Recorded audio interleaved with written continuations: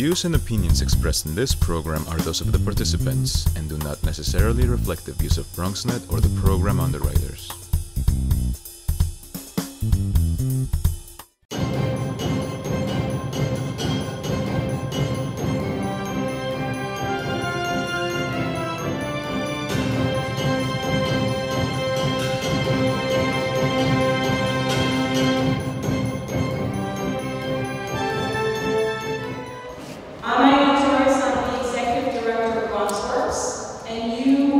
Sitting in the Bronxworks Community Center. So we're thrilled to have you, and we're extremely grateful to Bronx Partners for Health Communities for selecting us as the organization to coordinate this very important simulation. For those who aren't familiar with Bronxworks, perhaps you know us by our former name, Sensitize. We've been around since 1972. We renamed ourselves Bronxworks in 2009. And our mission is to help individuals and families improve their economic and social well-being. From toddlers to seniors, we feed, shelter, teach, and support our neighbors to build a stronger community. With that in mind, we really essentially touch the lives of about 45,000 individuals and families a year. And we do that with our very hardworking, dedicated staff of about 900 employees. We're spread across approximately 38 different locations here in the South Bronx. I want to thank Bronx Partners for Health Communities for joining us today. I want to thank our staff, and in particular Alex Soto, for doing a lot of the heavy lifting to get us here. We've been very excited about the idea of launching this as the first ever simulation in the Bronx, and we're happy to be the organization that does this. We hope that you will look us up if you don't know some of the services that we provide. We work a lot with the homeless, both individuals and families. We also work to try to prevent homelessness, so we have an office in Housing Court right next door. And we connect people to employment, so we do a lot of job training, job placement. If you look around this building, we're happy to give you a tour afterwards. We have children's programs here, and we have an early childcare center right downstairs into a swimming pool where we teach people how to swim, and we're coordinating our swim team, the Blue Waves, and so much more. So www.bronxworks.org. And I hope you enjoy this. We actually did our first ever simulation with our board and our staff about a month ago, and I hope you find it as powerful and enlightening as we did. So without further ado, I'd like to introduce Mary Morris from St. Martin's.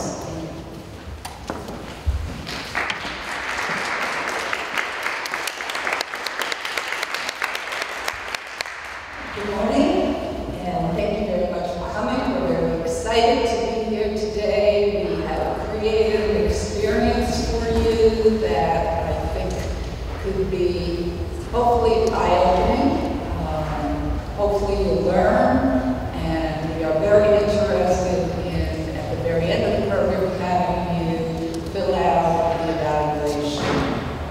We want to keep doing this, and Bronxworks will continue doing it into the future.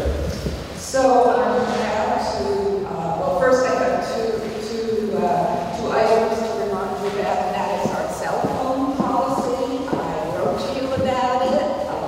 We don't want use of cell phones in this room at all. So if there's some kind of emergency call or text or whatever it is you have to do, please go into the rooms where you just were to do that. It's disruptive not only to the speakers, to the simulation, to the experience we're trying to create in here. And the other thing is, since there's so many of us and only 2 small bathrooms, we're not going to have formal breaks. You plan your own break, okay? and you know where the bathrooms are. All right. So it is person that I've worked closely with over the last 3 years, come to know and love. She is from Montefiore. She oversees the creation and implementation of community and population health strategies, patient education systems, community-based interventions, and the development of workside wellness resources at my old alma mater, Medical Center. Her interests include the development of effective regional collaborations, and that's what district has been about, collaborations, to increase health equity and reduce the health education information divide between healthcare consumers and healthcare providers.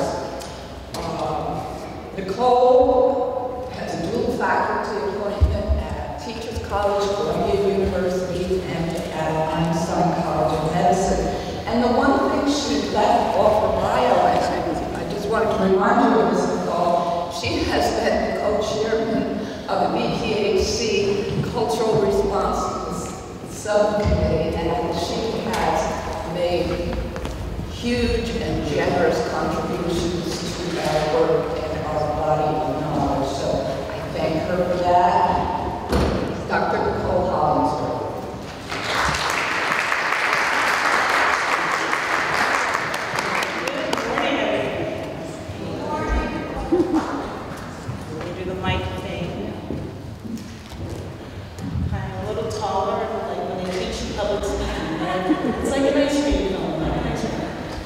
Good morning, everyone, and welcome. Okay, so let's hear some energy. You guys are about to experience poverty.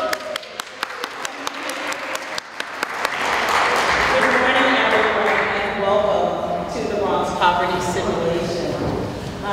Today I'm going to be talking to you about something that you may not have put two and two together.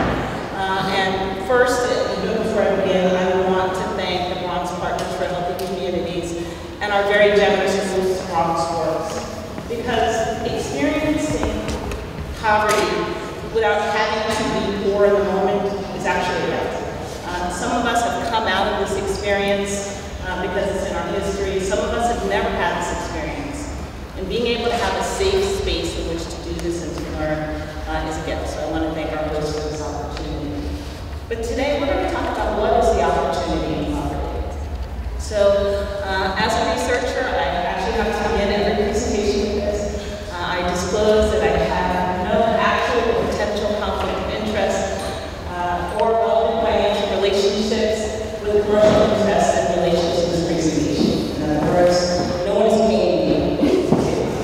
No one is paying me to do this, and I promise to not sell anything during this presentation.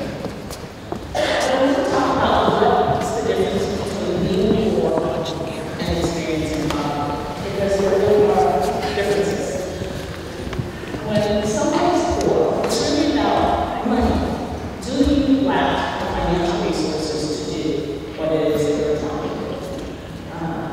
As it relates to your society. But when someone is caught in poverty, it's about extreme feelings. It's really about lacking both quality and quantity. And so you can be financially poor, but poverty is a broader experience. It can cover a lack of education, you can have enough money but not be educated. It can cover a lack of appropriate housing. You can live in a big house filled with rats and not filled with money. You can live in a community that is safe on the outside, which we experience violence. And so when we look at poverty, I want to make sure that we're in the context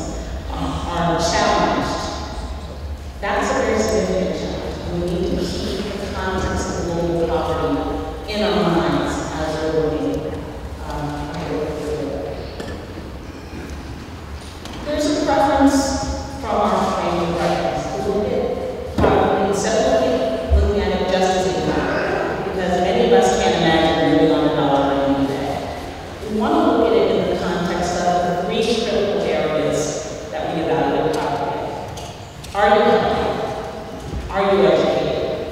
And what is your standard of living? And so, globally, health can be defined as, are you receiving good nutrition? Now, many of you have heard stories about obesity rates climbing all over the world. And some people equate nutrition with fitness.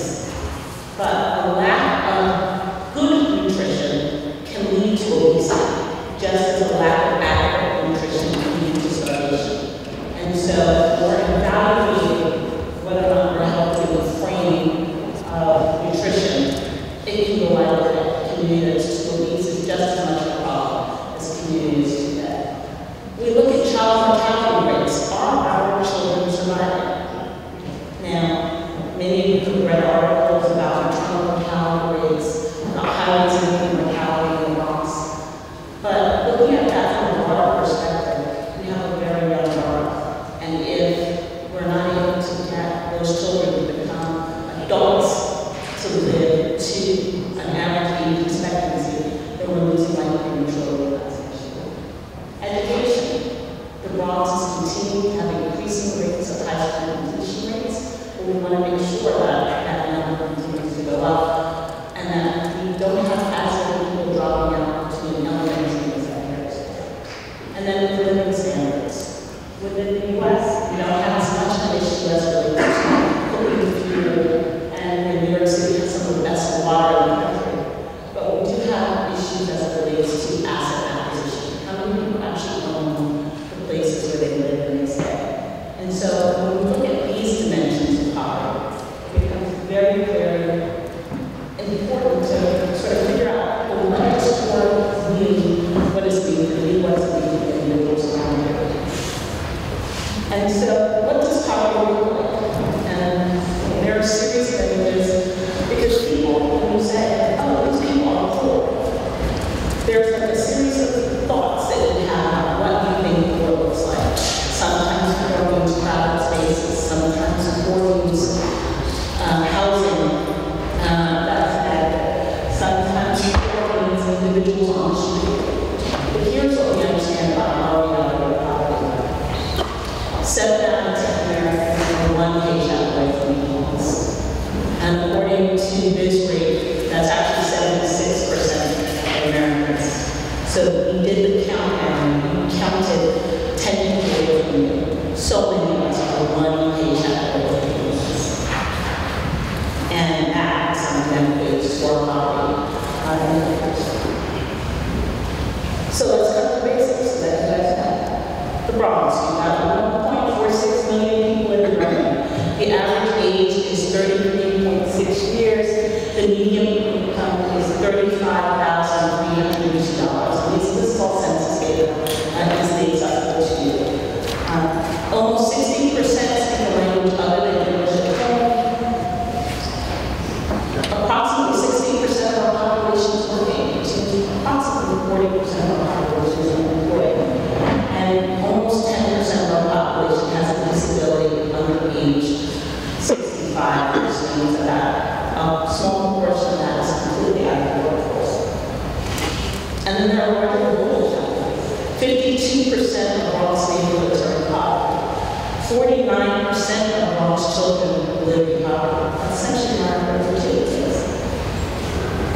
28% have incomes below the poverty threshold index for family of 4, which is just under $11,000. And the 16th congressional district in Bronx remains the poorest district in the nation. And when I used to give this speech, I always talk about, oh, it's the poorest urban district. Well, no, it's not the poorest urban district. It's the poorest district. And people are like, what about other places south of the Mason-Dixon? And yeah, they're poor too, but they're not poor at all. We have 4 times the volume of population as the next poorest congressional district in the nation. So it's not just that we have low income, we have multiple individuals. And so today, before you begin this opportunity at experiencing poverty, I wanted to give you a broader lens on what poverty looks like. And we're utilizing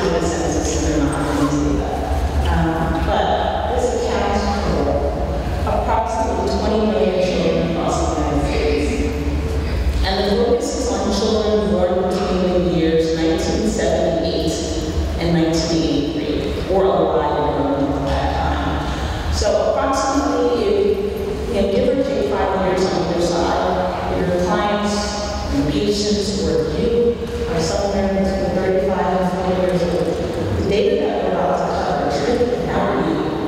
It's about your lives. And I think you may be a little surprised.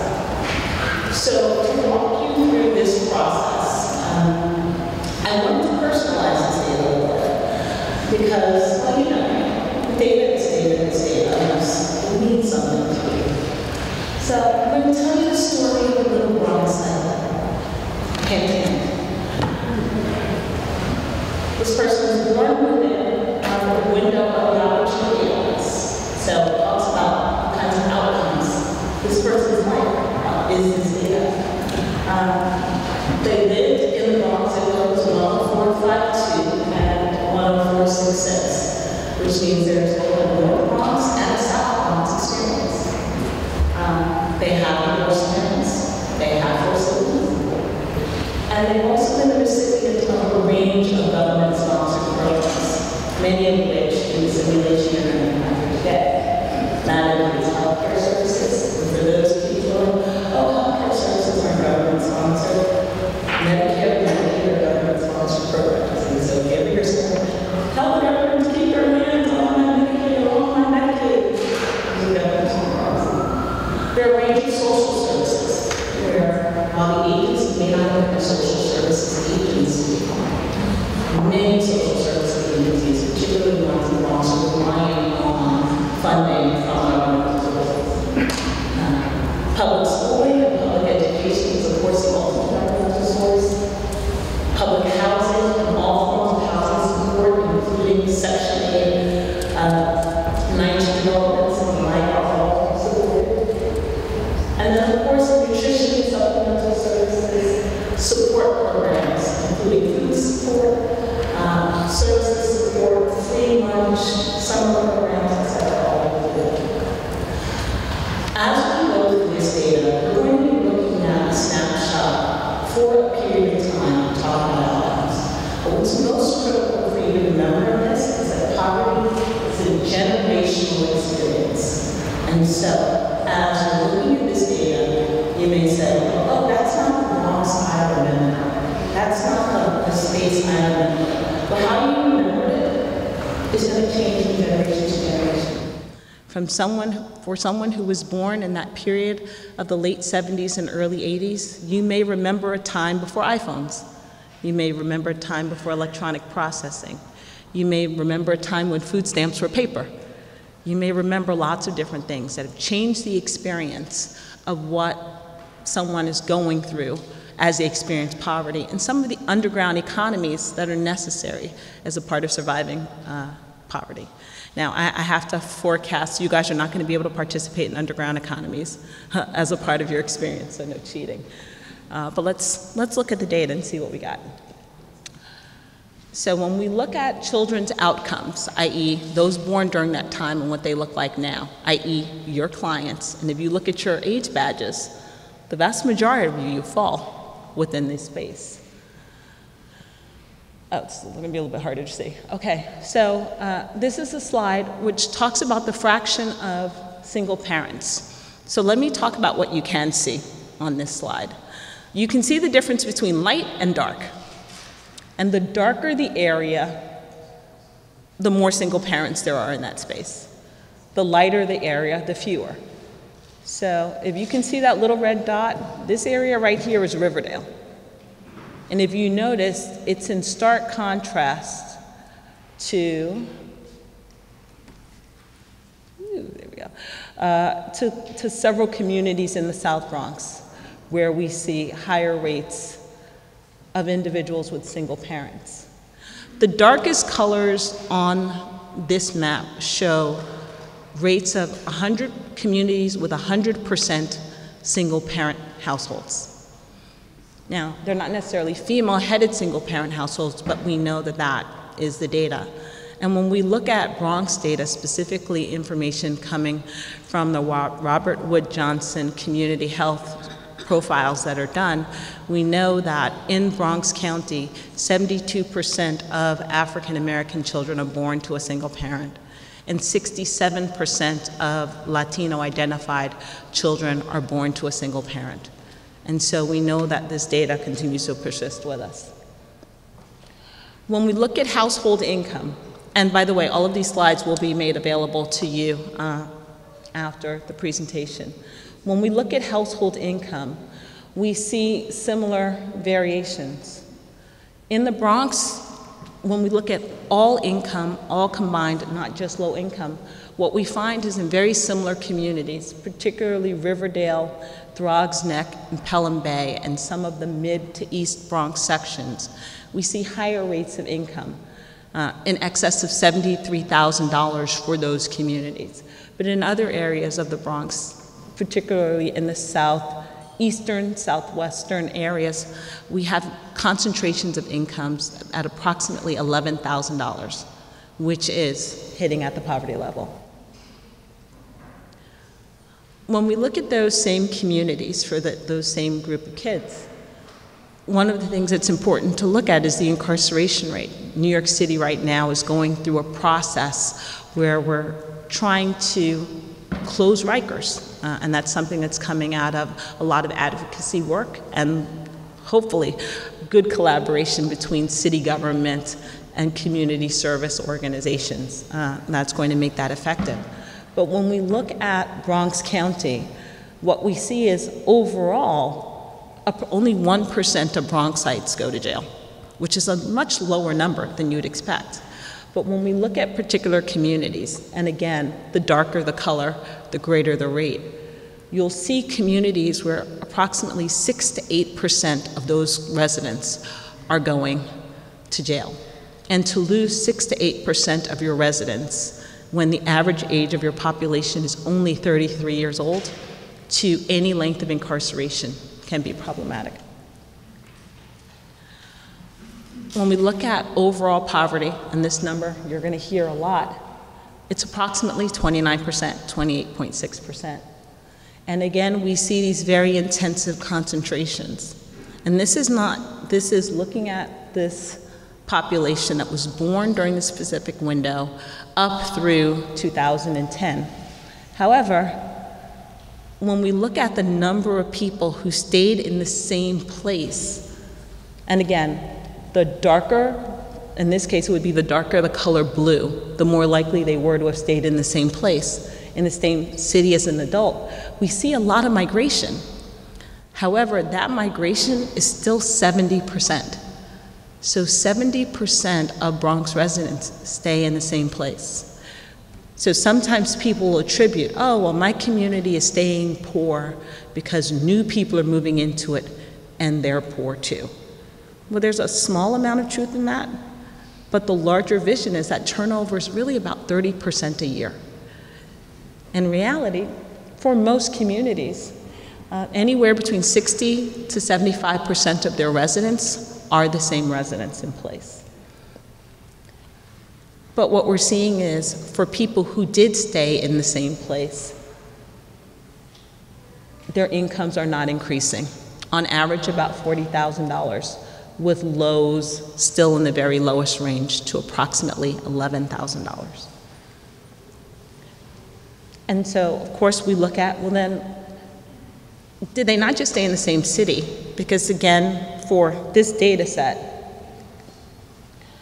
if you were born, for example, in 10452, as our sample person was, and I've lost my red dot, so sort of on the western side, closer to Manhattan. If you were born there, regardless to where you moved, potentially your income may have stayed low. However, if we look at the individuals, what we see is their income actually went up a little bit. And so there is progress out of this. And where does this progress come from? The progress comes from people like you. The progress comes from social service providers, from healthcare providers, from individuals who give people an opportunity to be healthier, to move around within the space of those other indices. Now, we know the social determinants of health are a tremendous factor in the health of the communities that we serve and the success for the communities we serve and in the outward movement from poverty. We know that economic stability is a primary driver. It's not the only driver, but it's a primary driver. There's a lot of work that's being done, and it's done by you around the neighborhood and physical environment, specifically across a range of factors, including housing and transportation, and safety and the availability of green space and accessible safe space. We know that education is critical, and it's not just traditional education in schools, but it's education about processes, it's education about how the world works around them and how to move up and out of spaces. It's resolution of issues around food and food insecurity, and that covers everything from direct feeding programs to advocacy around improved food. There's, of course, community and social contexts. For individuals who were born during that period of time, the picture of the Bronx was very, very different. It was an image of a Bronx that's burning. And to our borough president's credit, not just his, but all of the ones that have moved from Freddie Ferrer in the 70s to Ruben Diaz Jr. currently, there has been this tremendous push to help the Bronx continue to bloom, to grow, so that those old images are old images, but in many ways it's still a part of someone's mindset. And then not because I'm biased, but we are talking about health. Healthcare systems are more than just hospitals and healthcare providers. They are the social service networks that make it possible. People spend 1% of their time in hospitals, and the other 99% of their time as it relates to managing their health happens within social service and care agencies, where needs beyond hospitals can be addressed, including very specific cultural, linguistic needs, ensuring that there are quality providers available, and ensuring that there are quality mental health, social services, and other services made available. And so, what is the opportunity in poverty? The opportunity in poverty is that it can be changed. Unlike many things in life that are kind of permanent, poverty is not one of them. As social service providers, we actually have the ability to change the dialogue. But it's very difficult to change the dialogue if you don't have the experience. It's hard to know what you don't know. And so, hence why many of you are here today. Through the integration of strengths-based approaches, including encouraging resilience, encouraging skills development, looking at how data is presented, so it's not, oh, 4 out of 10 individuals go to jail, it's 60% of individuals don't, and how do we increase that 60% to a higher number? It's about education across all of the various platforms.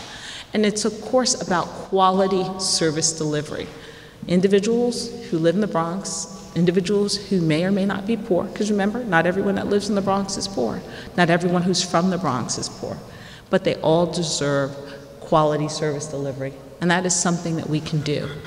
And knowledge of this impact of poverty is what's going to allow you to change it. You can't change what you don't know. You can't change what you haven't experienced. And by having this experience, it is our hope that you will be able to develop a local solution to decrease the gap, because that's where innovation happens. You have the experience, you understand it better because of a broader perspective, and then you're able to innovate to make changes to improve it. And so yesterday, but we couldn't move the meeting to yesterday, but we did plan this, right, Mary? Yesterday is the annual celebration for the International Day for the Eradication of Poverty. You know, while we do understand that poverty is part of a global experience, we also understand that there's a local experience of poverty that does need to be eliminated. And part of how the collective we is helping to eradicate that is through knowledge and information. And so, I want to thank you guys for your time and attention. I'm going to turn it back over to Mary, who's going to lead us into our poverty simulation. Again, for all of the data sets that you guys, that we referenced here, again, we'll provide them to you electronically so that you could have them. And I hope you do truly take advantage of this simulation. Last but not least, I want to say thank you. Because I was a kid, like, okay, that kid was sort of me, but I was a kid growing up here in the Bronx. I grew up literally right down the street. This was my haunt. I came to this club back before it was this. I swam in that pool back before it was gorgeous. You got to see the pool.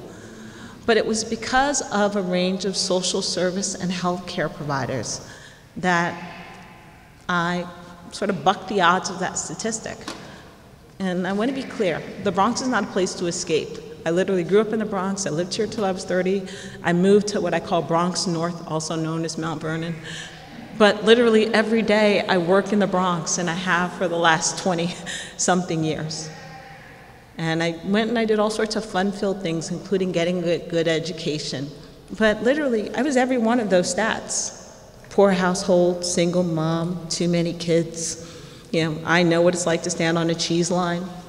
And it's because of people like you who were able to show compassion and strength and wisdom and a vision for the future that I was able to achieve something different and then come back to contribute to something different. So as you have this experience, keep that in mind and learn, because it's going to be you that makes a difference in the life of the next generation of Bronx kids that go on and do great things. Thank you.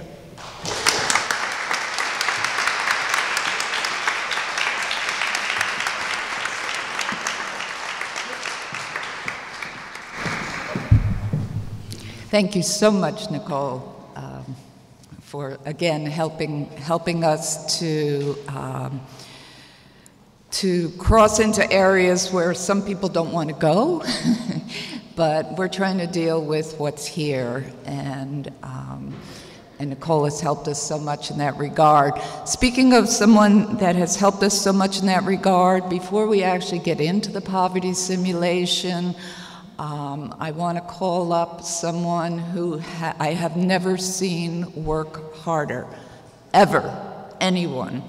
And that is our Executive Director of Bronx Partners for Healthy Communities, Irene Kaufman.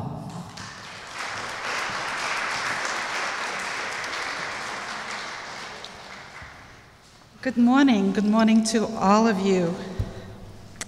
So I just wanted to thank Eileen for opening up this session, and then for Nicole for giving that really informative and inspiring welcome.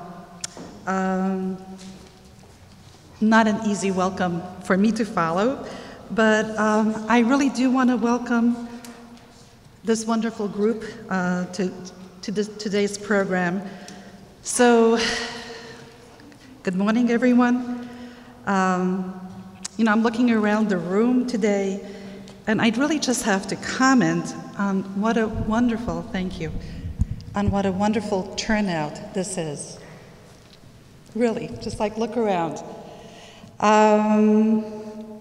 So I really just want to thank each and every one of you for taking time out from your very busy days and away from your clients and your patients to be here with us today for this very important program, which I hope you'll find to be a very valuable experience, that's being hosted today by Bronxworks, and that is sponsored by Bronx Partners for Healthy Communities.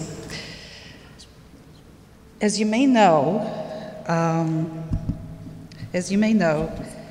DSRIP is the New York State Medicaid redesign program. It's a demonstration project, and it's all about how we all work together to transform and make the system better. So Bronx Partners actually is one of 25, let's say, coalitions across the state that have been supported through funding by New York State. When we look, and each of these coalitions is called a performing provider system, because each of these coalitions is actually awarded payment on the basis of how they perform. Bronx Partners is actually a coalition of about more than 220 unique organizations, and you, all of you in this room, represent some of those organizations. So Bronx Partners, as a district-funded provider, performing provider system, has been charged with making a very important series of shifts in our focus in the way we deliver care. So our focus now is very much more on quality and on outcomes, as opposed to the numbers related to visits, encounters, what we've called volume, right? We used to be paid for volume, for visits. Now in this changing structure, we're going to be paid on the basis of how well we impact and improve our patients' and our clients' health. The focus now is much more on community-based care and much less so on hospitals and institutionalized care.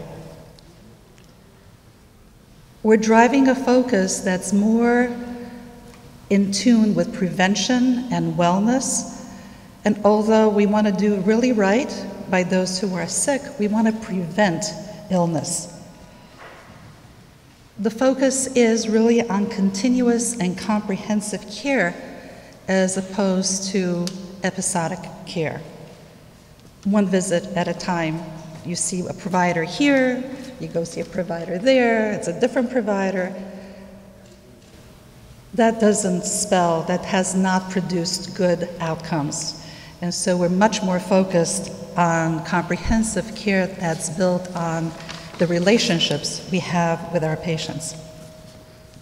In fact, we're finding what you already may know, and that is that putting the focus on relationship building with our patients really produces much more impact than focusing on those numbers of how many visits we can do in a day.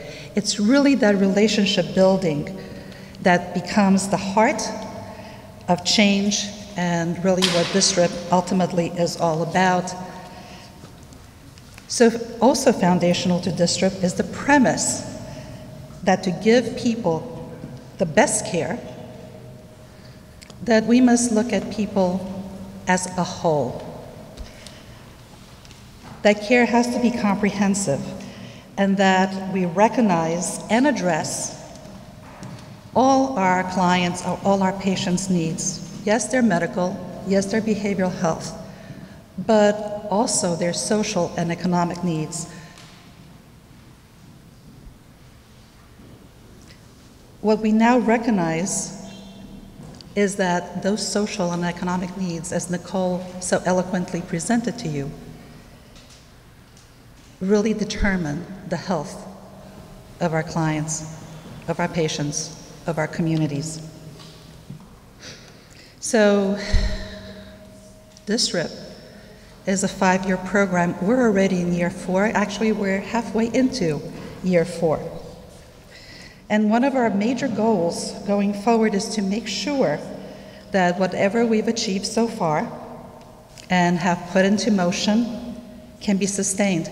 And we hope that today's event will create a lasting impression that will deepen our understanding of the social determinants and continue to energize our commitment to community-oriented, patient-centered care, and that will help us press forward with the DISRIP agenda past the DISRIP program years. So while this program is being offered in the Bronx, I think probably for the first time, it's not going to be the last. We already have a similar program sponsored in December for our behavioral health providers within Bronx Partners. And I'm really happy to report that we will now continue providing these programs in the Bronx. BPHC believes that learning through an experienced event, has resilience, has staying power, and we are so pleased that we were able to resource and fund Bronxworks, who, with the leadership of Eileen Torres, will continue this program, will continue offering it today and into the future. Finally, let me thank Mary Morris, Bronxworks, their volunteers, and our presenters today for launching the program in this borough. Yes. We have a very full morning of programming, and now it's my pleasure to turn it over back to Mary to continue this wonderful program today. Thank you. Thanks, Eileen. Okay, thank you. So it's action time now. And I'm not going to say anything more than to introduce Judy Callahan and Marissa O'Leary from West Cop. They'll tell you what that means. And they are going to conduct the poverty simulation. Ladies? Or this is Judy. Thank you, Mary.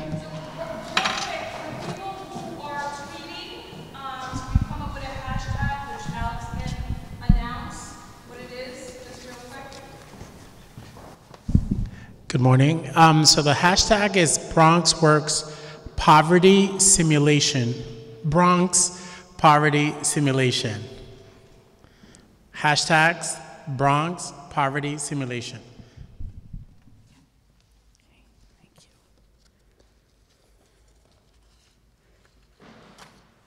you. Okay. Good morning, everyone, and welcome to Walk in My Shoes Poverty Simulation. In answer to Mary's comment, West COP is Westchester Community Opportunity Program, and we are a not-for-profit anti-poverty agency very similar to Bronxworks, and we're very happy to be invited here to help Bronx Partners for Healthy Communities and Bronxworks offer this poverty simulation today. During the next hour, you'll be participating in a simulation of what it might be like to live in a family with a low income, trying to survive from month to month. Each month consists of 4 15-minute weeks. The object of the experience is to sensitize the participants to what it's like, what the day-to-day realities are for people who are living with low income, and also to motivate us to re-examine how we view and provide services for those who are impoverished. Each of you, when you entered, were assigned to a family unit, and you were given a name tag. So the name tag directed you to your home, your family's home, and there you found a packet of information. Each packet contains a description of your family unit and the individual members. It lists your sources of income, your possessions, your bills, any identification documents, and various other items that you may need to survive the month. During the next few minutes, we're going to give you and your family some time to review the contents of this packet to familiarize yourself with what your situation is. Please look carefully at these instructions and your family profile, because this defines who you're going to be for the next month. I'm going to give you about 10 minutes to review the packet, and during that time, the facilitators, we have several facilitators, both from West Cop and Bronxworks. If you could raise your hand, I know there's a lot of people standing right now, but if you could all raise your hand so that we can see who those facilitators are. They will be walking around throughout the exercise today, and if you have any questions, those are the folks that you'll reach out to. So what we're going to do is we're going to have 10 minutes. And part of this simulation, I have a whistle. And when I blow the whistle, that means everybody goes back to their home. I'll blow the whistle at the beginning of the simulation and at the end of every 15-minute week. I'm also, after this 10 minutes to review your packets, I'm going to give you a little more general information and talk also about the community resources. So our 10-minute review time starts right now.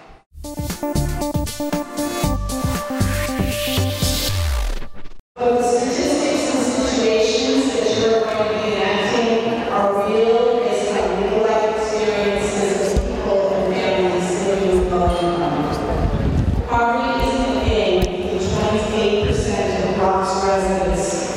life styles will be simulated. You're going to try to walk a mile in the shoes of those who are poor. Your family unit is struggling, but it doesn't represent the lowest end of the poverty spectrum. Many of your families do not, technically speaking, fall below the poverty line, but they typify the average or majority of low-income homes. Likewise, your expenses are based on average amounts, not the extreme upper or lower ends of the spectrum. Your responsibilities are to be as realistic as possible about your role. Act the age and position of the role you've been assigned. Remember that a healthy teenager doesn't like to sit quietly at home. A young child who hasn't eaten all day will cry and complain. A child is not knowledgeable enough to help their parents and give them advice when they're trying to decide what to do next and how to address the situation.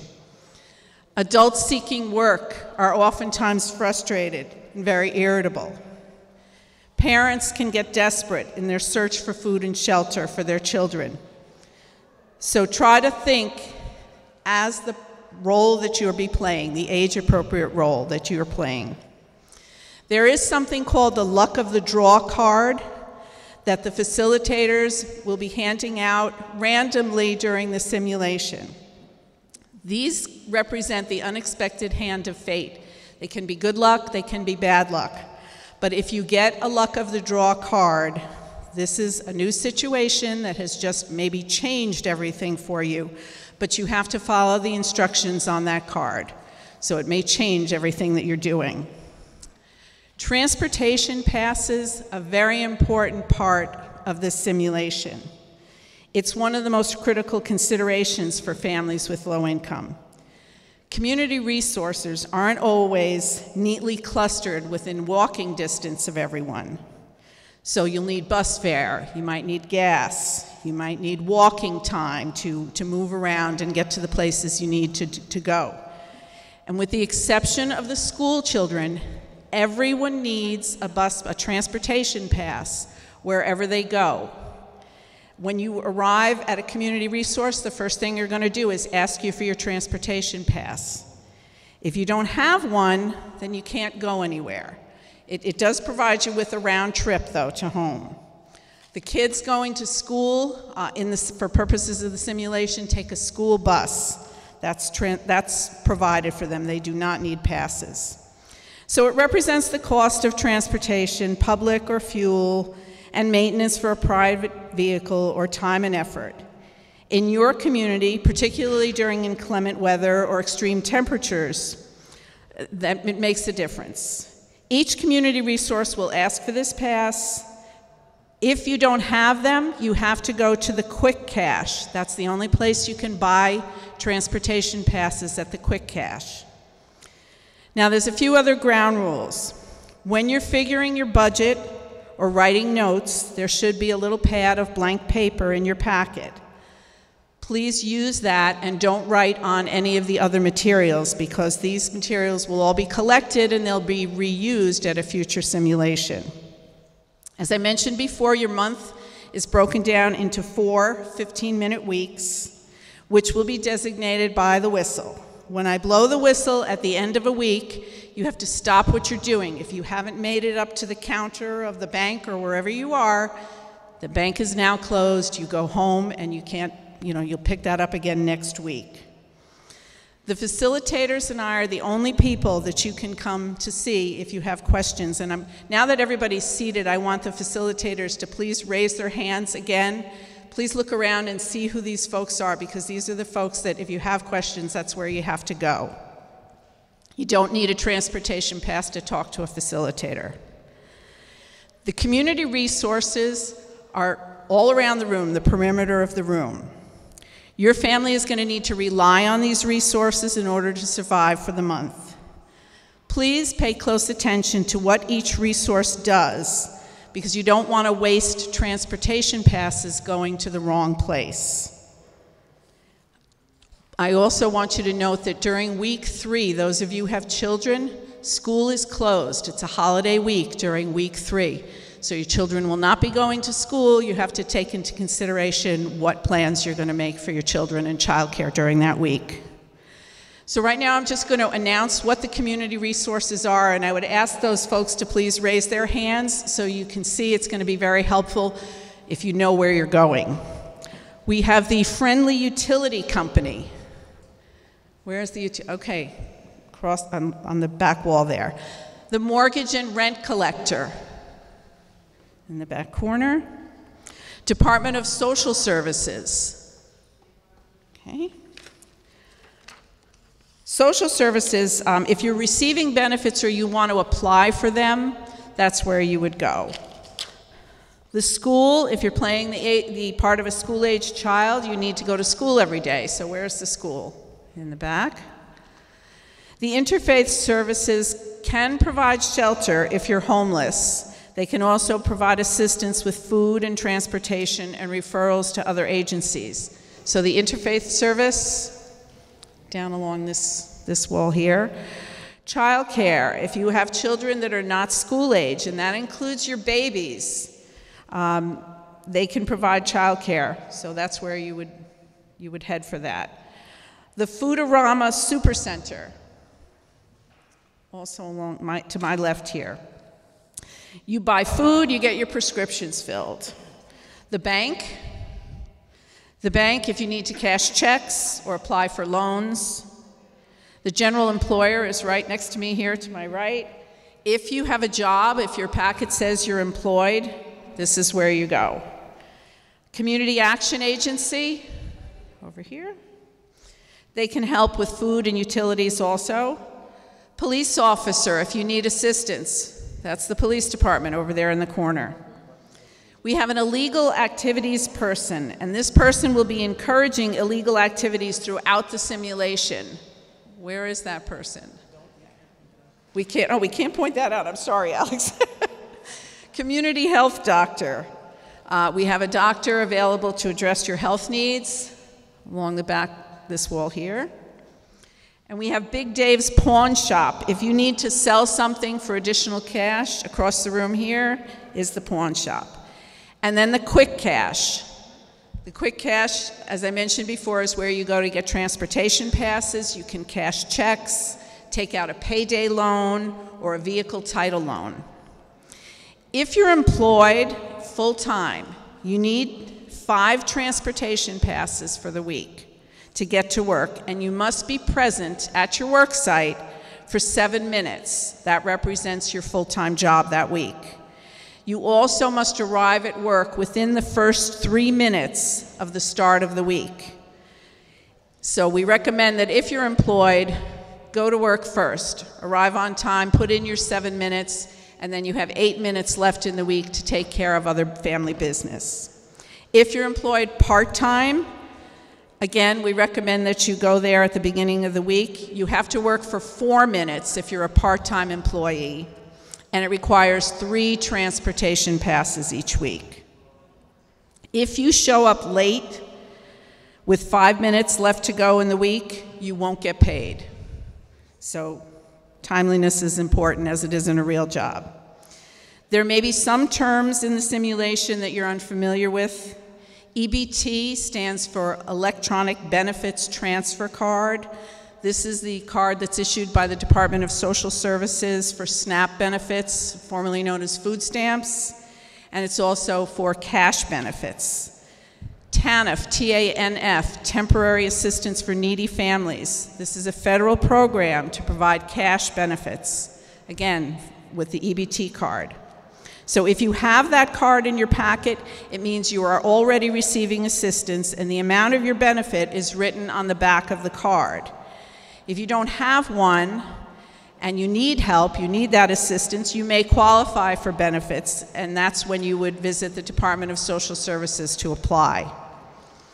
Keep in mind that your goals during this month are to keep your home secure, feed your family on a regular basis, make sure your utilities aren't shut off, make your loan payments, pay for miscellaneous expenses, and meet any unexpected situations, the luck of the draw cards.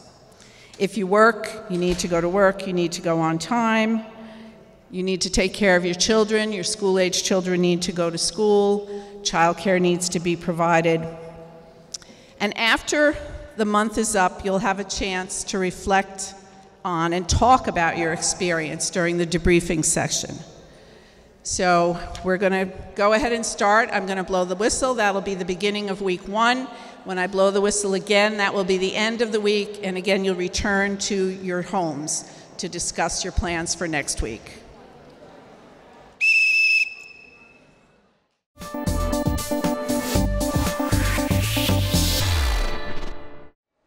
Okay, are we all settled? Everybody has everything returned to the kits. Thank you very much.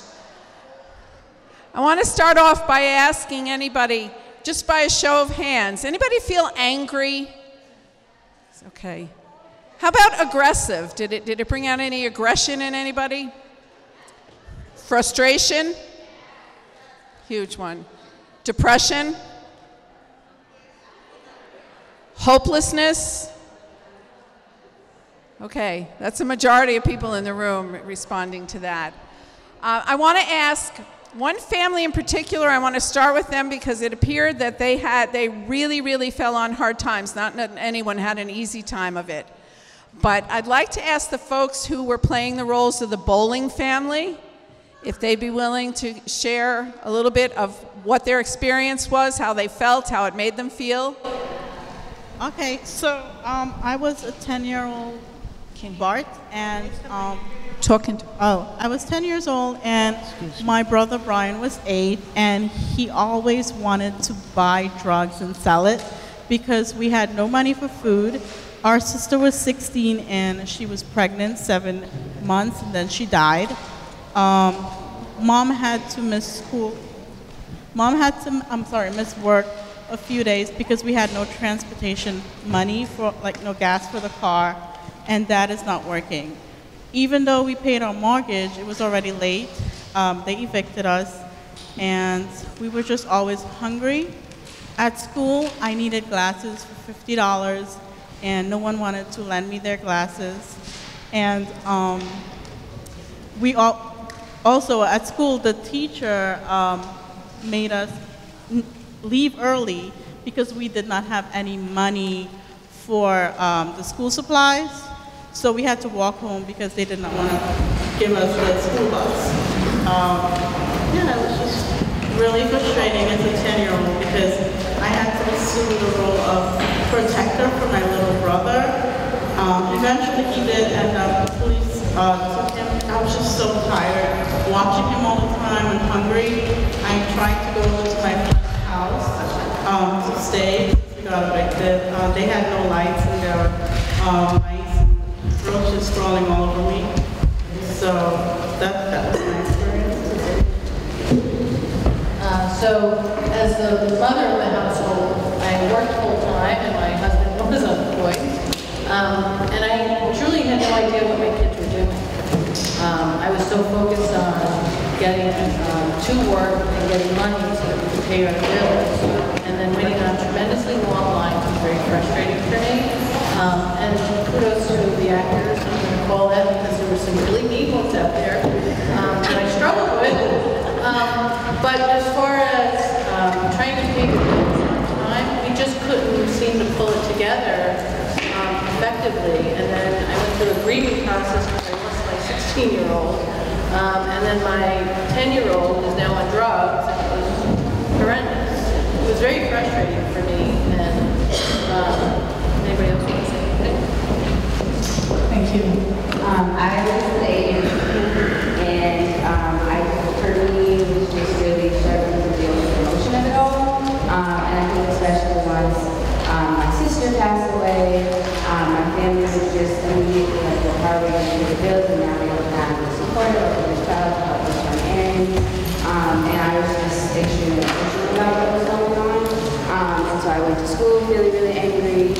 And my teacher came up to me and told me to calm down, and that frustrated me. And so I was just trying to do whatever I could to manage and to eat and to get by, which is why I ended up at children support services over there. Something at the school, so I stayed there through the weekend. But it was really, I feel extremely emotional being an 8-year-old and just trying to navigate all of these things that are going on and not really understanding everything, but still trying to figure out how to make it and survive. So that was my experience. So did any of you have discussions in your family about your mental health, about how your anxiety or your depression was affecting the way you interacted with one another, how you were able to cope? No one? No time.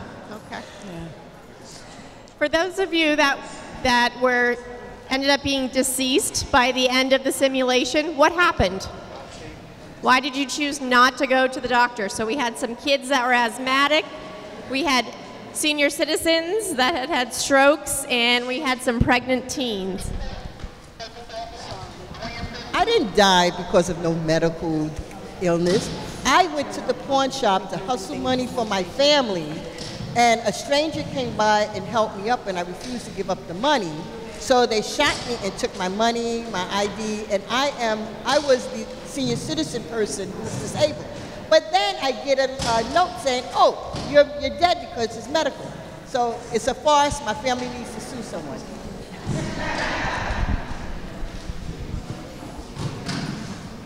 Hi.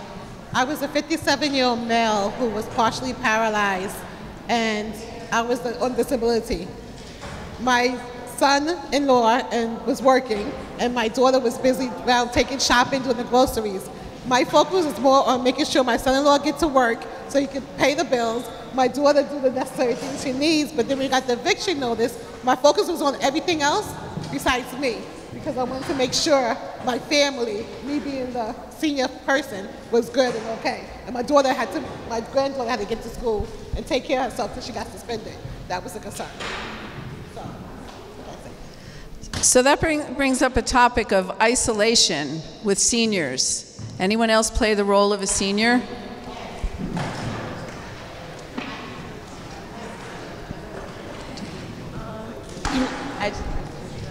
Okay, so my name is Pablo Perez. I'm 21 years. Okay, my name is Pablo Perez. I'm 21 years old. I felt isolated throughout the whole entire simulation because while my 2 twin sisters were in school and my little brother was in daycare, I was literally running around by myself trying to pay bills, trying to get food, trying to get money. I didn't even go to school. I was supposed to be in university. I never made it to school one day trying to make ends meet. And I felt really bad for my little brother who's 3 years old because he was alone basically the whole entire time. So I noticed that he really didn't talk. He didn't know his ABCs. And I can foresee that, as he's continuing in school, he's gonna have some kind of delay or he won't do well in school.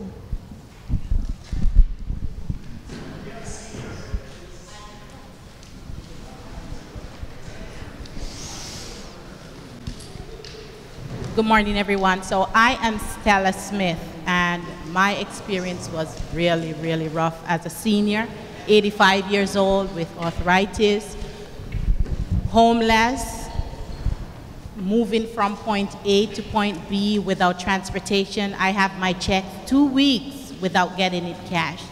So and to the point where I have a happy ending where I got an apartment, I got a refrigerator, and I got a stove. However, no one walked me through the process to say, okay, this is what's gonna happen now.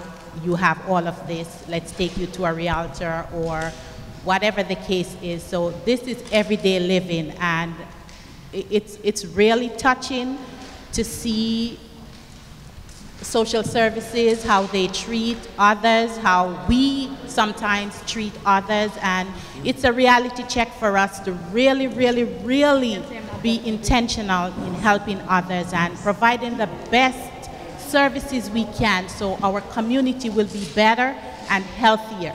So that is just my hope for all of us. Thank you. Thank you. If anyone would like to come up here and use this microphone as well, I'm connected to a cord, so I can't travel around, but feel free to come up here if you'd like to speak.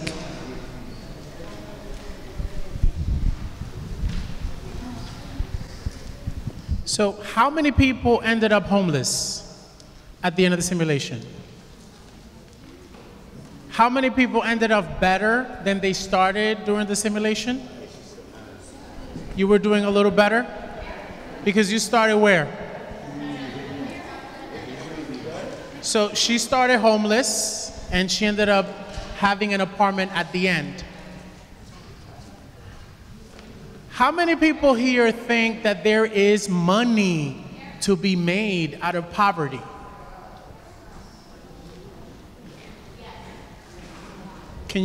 What do you think that happens? I know I was gonna be put on blast, but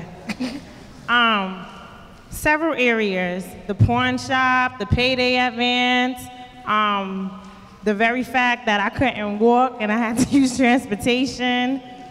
Those were my experiences, and the idea, piggybacking on what she said, things not being explained. So if things are not explained, for example, when I actually sat and reviewed what I needed to pay for the month versus the week, I realized by the time I paid for my weekly food, I had just missed paying for whatever monthly payment I could have paid for, which means that now I have to calculate transportation, which means now I have to calculate how I'm gonna have that transportation if I had that money allocated for something else. So absolutely, I think that poverty is a means of other people getting rich. So you understand that landlords charge extra per day when you don't pay your rent? Because you don't have a bank account, you have to pay an extra fee at the local check cashing place, right? Yes?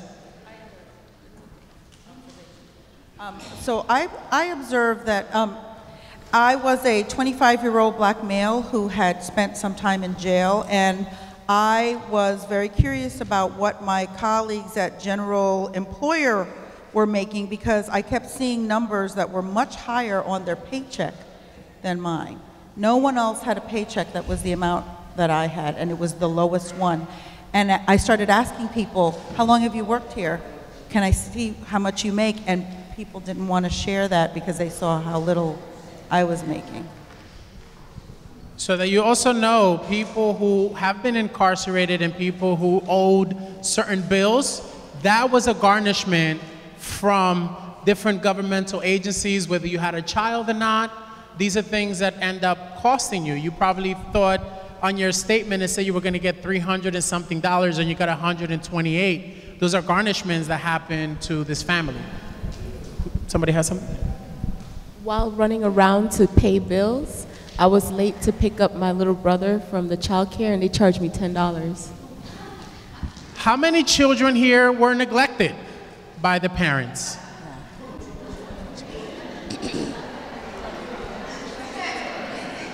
So a lot of the children here neglected.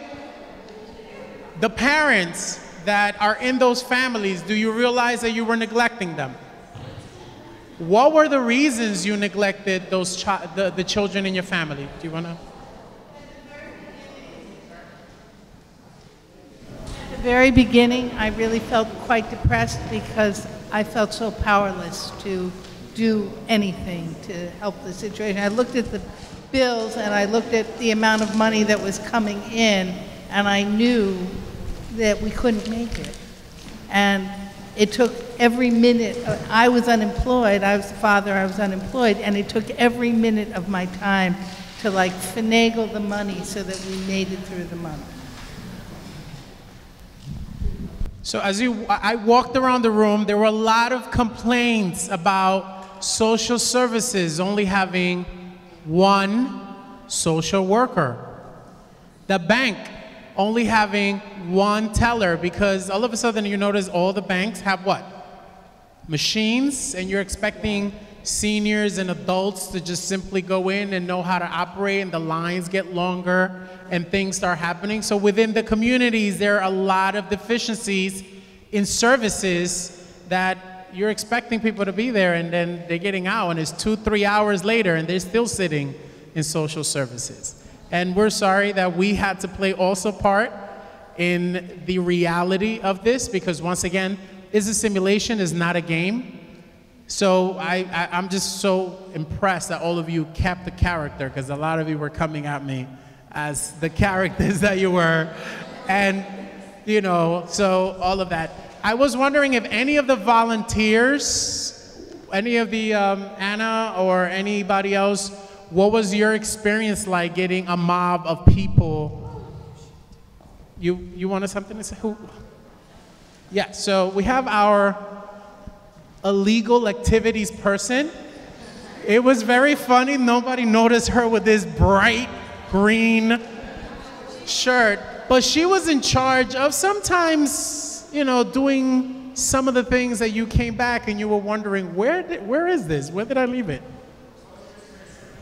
So I noticed that a lot of you didn't care about your furniture, like you just left the furniture and you didn't ask about it.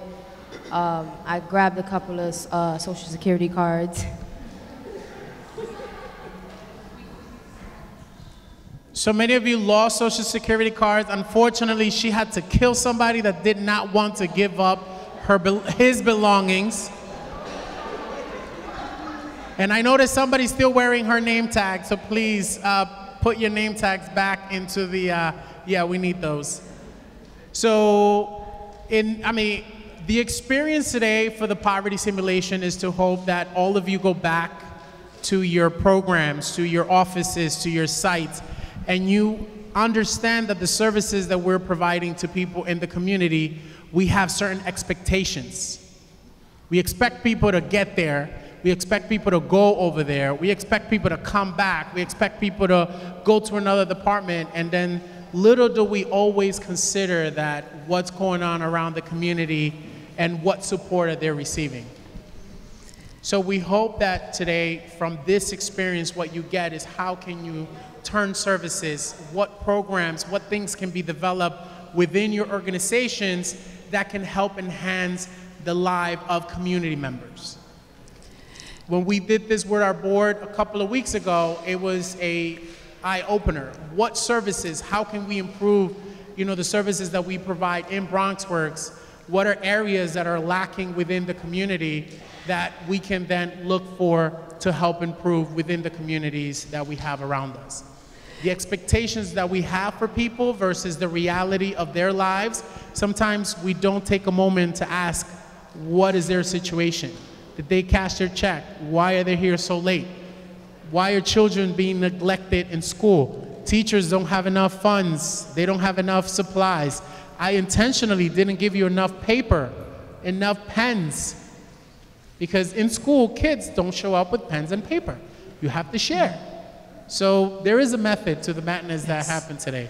Trust us, believe it or not. So. And Alex, this group is very focused, obviously, on healthcare, health equity. And this is not the first simulation that we've done. And even with this group, it was very interesting how everyone seemed to neglect their health care. We had a doctor, we had a hospital, we had services, but people were so preoccupied with everything else that they were trying to deal with, and particularly in the case of parents, they neglected themselves, they neglected their health care, and this has held true across all groups that we've seen in our experience with this simulation. So I found it very interesting that with this group, that was still one of the major areas of neglect. Hi. I just wanted to add one thing. You were talking about neglect and how the populations that we serve. One of the things that happened was my 15-year-old granddaughter, our lights got cut off and everything was off. Mom had to go take care of business and try to get our lights back on. She wanted to come with her. She says, "You're 15 years old. You can stay here by yourself." And she says, "No, but I'm staying here in the dark by myself." She was like, "Yeah, you can stay." I think one of the things we do with adolescents, we forget about them. They're still children. Yeah. They still need us. Will we leave a 5-year-old home alone? No. Why are we leaving in the dark? Why we leave a 15-year-old? So I think our adolescents also need to be realized they're still children. Yeah, very good point. A lot of children have a lot of adult-sized burdens on their shoulders. We just want to thank everyone. You all stayed in character throughout the simulation, and we really appreciate that. That doesn't always happen.